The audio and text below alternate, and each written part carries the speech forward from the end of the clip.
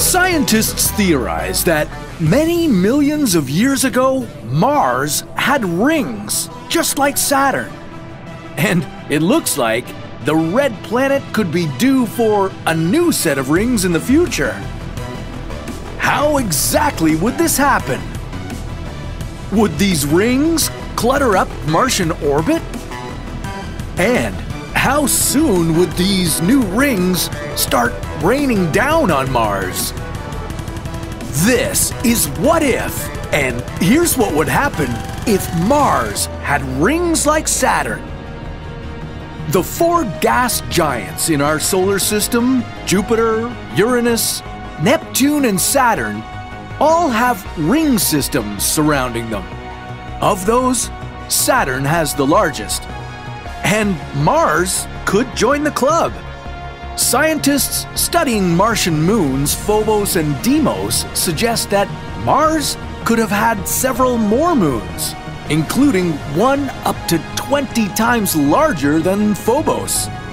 Over billions of years, these moons could have been destroyed and become part of an ancient ring system. Could Phobos and Deimos be next on the Martian moon chopping block?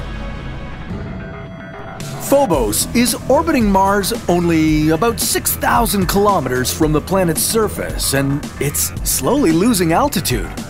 Eventually, it will reach the Roche limit. This is the closest a big space body can come to a planet and still be held together by its gravitational forces. For Phobos, the estimated Roche limit is 5,470 kilometers from Mars. At this point, the tidal forces of Mars would start to pull the moon apart. After breaking into carbonaceous chondrite meteorites, the stony rocks and dust would form a thin, dark ring around the planet.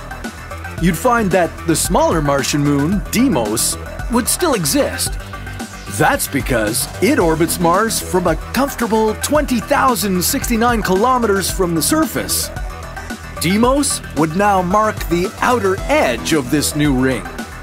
This dramatic reshaping of objects in Mars's orbit could have a big impact on any plans you could have to leave Earth and settle on Mars.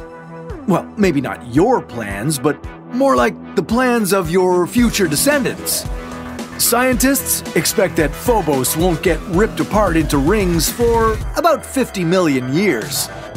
The development of rings around the red planet would be a challenge for space flights. It would be difficult to navigate or transport people and resources. Even the most routine trips on or off Mars would become hazardous rides. And a ring system would block some sunlight, having huge effects on our human settlements on the surface. Mars is already a frozen planet with an average surface temperature of minus 63 degrees. So things would get even colder. Let's hope your descendants brought enough warm spacesuits. And even more danger would lie ahead.